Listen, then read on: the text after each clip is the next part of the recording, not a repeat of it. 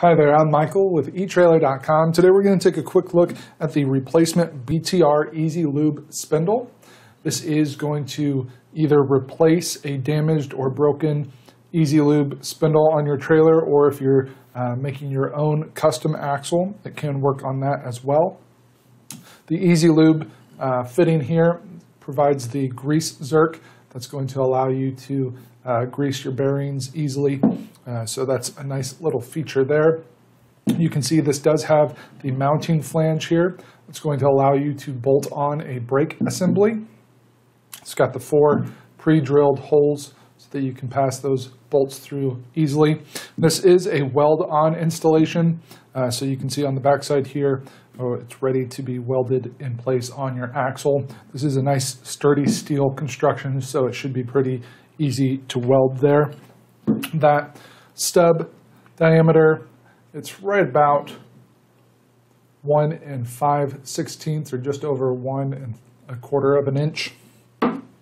Our overall measurement from end to end, we're looking at right about,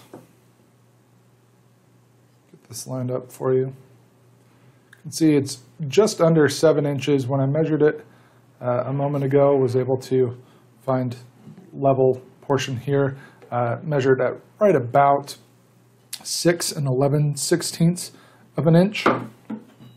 So a little under 7 inches there.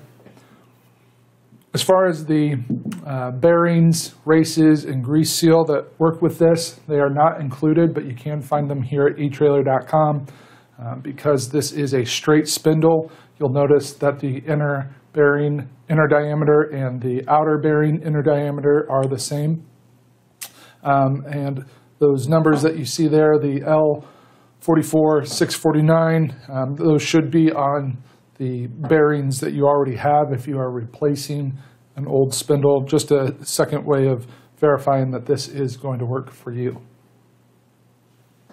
Overall, I think this is going to be a great option for those of you who are seeking a replacement spindle, or like I said, if you're adding, creating a custom axle and you're wanting to add this on, I think this is going to be a great option for you. So that's going to complete our look for today. Again, I'm Michael with etrailer.com. Thanks for watching.